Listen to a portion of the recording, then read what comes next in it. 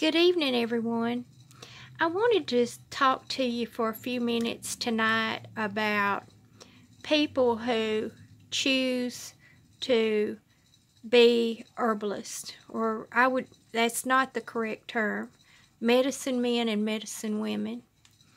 And the reason why I wanted to talk about that is today I actually watched some of the other channels.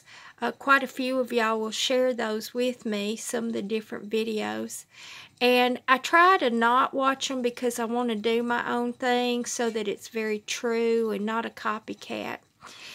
And the thing that I saw was that all of these different videos by people that one would call medicine women and medicine men, these are people that care greatly for others and want to share their knowledge with others. And they're doing it because they know how important this knowledge is, plant medicine, and how to heal yourself, how to live off the land, how to be self-sufficient. And I was thinking about this for the fact that today, well, last night actually, I looked up some of the certifications that one would get to have some sort of certificate or license in herbal medicine, because I do want to know more, and I want to know all of it as much as I can. But then as I was looking, it's very expensive, and I know that my daughter paid a great deal of money to get her license in herbal medicine.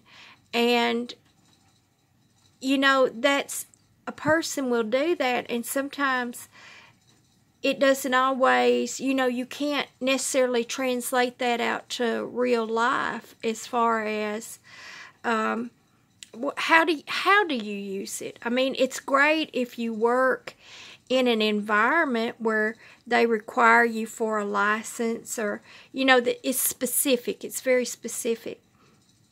And then I went in to look at just the various levels and things, and even the lowest levels is very, very expensive. So I've been looking at some of the YouTube videos on their actual classes. They're people that are sharing their knowledge, and I would encourage y'all to do that. And the thing that I really saw about these other YouTubers that have, I guess you'd say, herbal-centered channels, is that they want so badly to share their knowledge, and it's because they care for people, and they really are passionate about this, and they want this knowledge to be shared before they pass on. That's certainly why I do it, is because when I say things like, eat the dandelions in your yard, and people look at me like I'm crazy, but at one time that was standard. You did that. You went out and you gathered dandelions out of your yard to eat. This has been something throughout time. And now it's been lost. It's been tossed away. It hadn't necessarily been lost. It's been hidden purposefully. And so I wanted to say that it takes a great deal of intuition. I'm at a loss for words. I've just kind of jumped into this. Every one of these people have some sort of sense about the earth and about the plants, and I think that is actually more common than we think it is. I know I certainly hear that from messages from you guys and comments in the threads and stuff. Y'all are really trying very hard to learn for yourselves and to educate yourselves. And I know that I want to help that continue, but I see that in these other channels as well. And to me, that's what real medicine men and medicine women are, is people that care so much about others that they want to share something that is much more beneficial to you than these man-made chemicals that have assaulted our world and our bodies and our livelihoods. And so I wanted to say to those of you out there, find you a channel that you like, or several, and go back and forth on it and compare notes. And then when you get done comparing notes between those people, start looking that information up for yourselves. Look it up through a search engine. Go to Wikipedia. My goodness, Wikipedia is wonderful. And start learning these things, because there's really just a handful when you compare it to the channels that are about other things. There's just a few really on herbs. You've got to seek it out. You've got to be searching for it to find it. So learn these things. Learn how to prepare your own plant medicines. Learn how to do the tinctures. If it's nothing more than pulling up the plants, stuffing them in a jar and filling it with vodka, that's a big step, y'all. That's a huge step. If it's nothing more than pulling them up and drying them, think about that.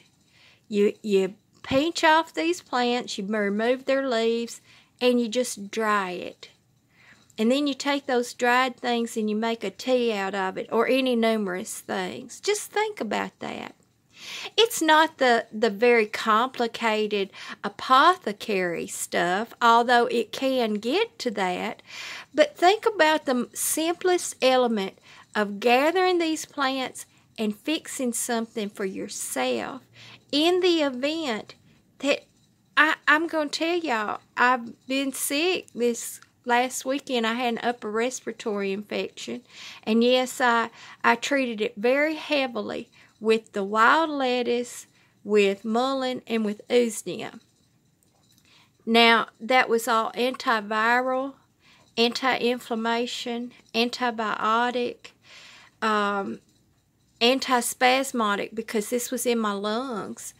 And so I treated it very heavily, and it is not the immediate effect of the man's chemical medicines. It has taken me a few days longer, and the rain has been what has really caused it. It's the humidity promotes bacterial growth, and that's what this was a bacterial infection. But I'm better, and I'm going to keep getting better. But with that kind of thing, you don't feel like going out and foraging. I haven't been foraging. I've been tired. It's been raining. I've been staying inside and taking care of myself. And that's important, because I've still got a lot of sharing to do with you guys. And so that's why I want y'all to have these medicines on hand and to learn about them, so that you fix it for yourself. When you have an upper respiratory infection, you've got a jar of mullein or wild lettuce or usnea that's right there. And there are other things too. I'm not limited it to that. There's the elderberry, there's ginseng, there's ginger. There's all kinds of things. I want y'all to have these things close at hand, because I don't have anybody to drive me to the doctor. And when you're sick, you don't feel like driving yourself. So I don't have anybody to fix me soup or take my temperature. I've got to do it myself. And I know that a lot of y'all are in the same position. So I want y'all to start getting you some herbs in your house. If you've got to order it off of Etsy, that is absolutely fine. Or Amazon, that is absolutely fine. There's loose leaf everywhere. Y'all get you a stash of it and have it there for when you need it, because you don't know what's going to happen tomorrow, and you don't know what's going to happen this afternoon. Don't know what's going to happen tonight. But keep these things on hand so that you can take care of yourself if need be. So I've got 1 minute left, and so I'm going to say thank you all out there for being such wonderful subscribers. And I appreciate y'all, and God bless you, and have a wonderful evening.